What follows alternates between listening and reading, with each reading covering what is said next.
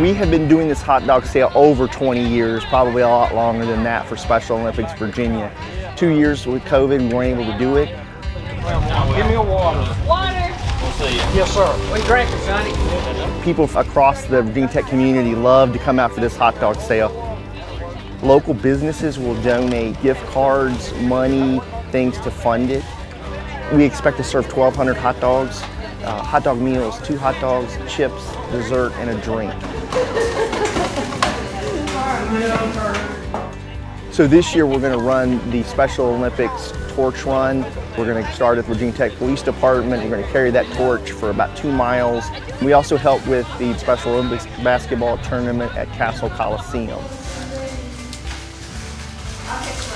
You know, it's a lot of work, but once you get it all done and you get the people together and like you can hear people laughing and having a good time, and you know, the more volunteers you bring out, the more fun they have, and they're serving the community. You know, our motto is Up Pros Them, and they're definitely doing that today.